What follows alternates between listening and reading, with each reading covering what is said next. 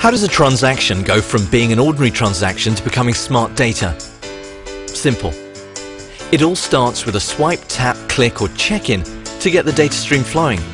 An issuer sends basic information about the transaction and the cardholder, including account number, amount, merchant, date and time, cardholder company and cardholder ID, out to our global data repository, or GDR.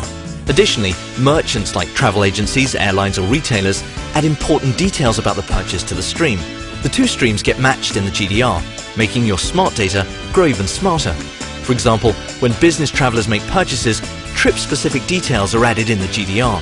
Things like merchant category code, travel agency, passenger name, trip legs, price per trip leg, seat class, ticket number, hotel room, restaurant charges, rental cars and incidentals all flow automatically into the data stream. Likewise, we can deliver purchase data for office supplies, services, materials or other business needs. So companies know the who, what, where, when and how much of their expenses.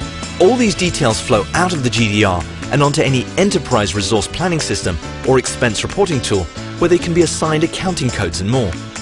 If you don't have an ERP system, don't worry. Smart Data also flows to our web-based reporting application, Smart Data Gen 2, where you can configure codes, route for hierarchy approval and identify cost centers. Smart Data Gen 2 is automated, seamless and smart, right down to how it auto-populates the cardholder's expense report. No fumbling for information or unnecessary procrastination.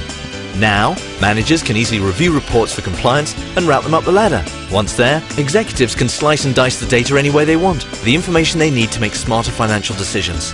Smart Data from Mastercard gives everyone from the cardholder to the executive in charge the right information for smarter decisions, smarter purchasing and smarter budgets.